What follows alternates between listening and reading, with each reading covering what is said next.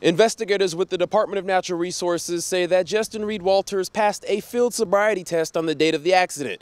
However, at the same time, they say it's because of that accident that he was put into handcuffs. Did you post any messages on Facebook? 26-year-old Justin Reed Walters did not want to talk to our cameras after being released from custody Monday afternoon. Back in May, investigators say he hit and killed 19-year-old Millicent McDonald while riding a jet ski on Lake Marion. It's been 132 days exactly since her death. McDonald's mother, Melissa Grice, remembers her daughter every day. She also remembers the horrible hours right after the accident and a difficult decision to say goodbye. She was on life support for a short period of time. The accident happened on May 19th, and I made the decision to remove life support on May 20th. She was pronounced dead at 15:57. Grice cried as Walters was led into the courtroom.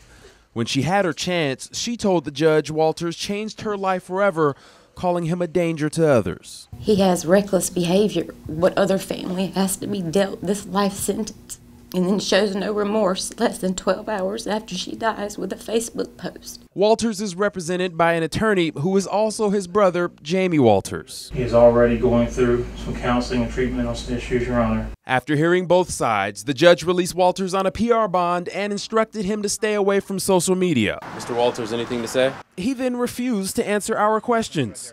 But for Millicent's mother, the only question she asks is how to move forward without the person she calls her best friend.